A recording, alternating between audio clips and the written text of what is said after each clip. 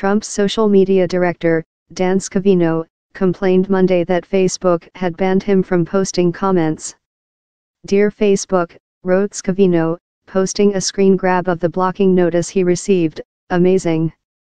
Why are you stopping me from replying to comments followers have left me, on my own Facebook page? People have the right to know. Why are you silencing me? Please LMK. Thanks."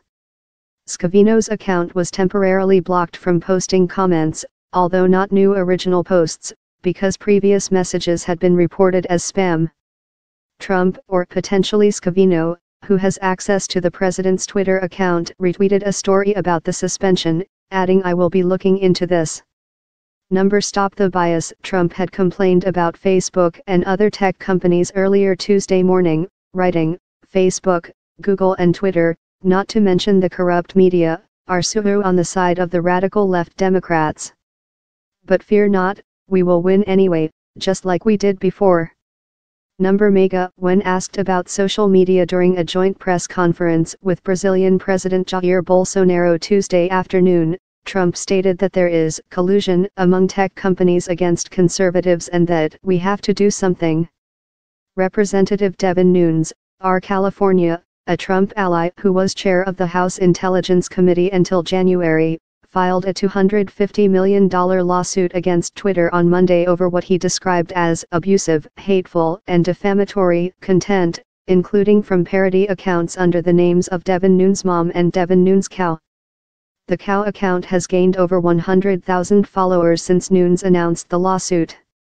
Trump said in November that his administration would look into Facebook, Google, and Amazon for potential antitrust violations. Tech companies and their treatment of conservative content has been an important cause for the president's son, Donald Trump Jr., who targeted Instagram, which is owned by Facebook, accusing it of deboasting conservative posts. In 2016, Gizmodo reported that Facebook had suppressed conservative news stories.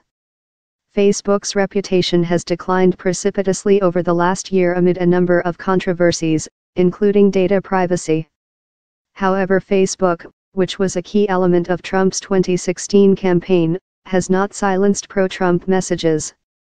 A study released last week found that the most popular publisher on Facebook over the last year was Fox News, a network that is closely associated with and extremely supportive of the White House. The sixth most popular site was Daily Wire, a conservative outlet.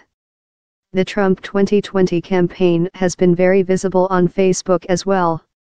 Trump's re-election campaign spent $3.5 million on the platform between December 30, 2018 and March 10, far more than any of the Democratic contenders, and more on Google than any of its rivals during that period.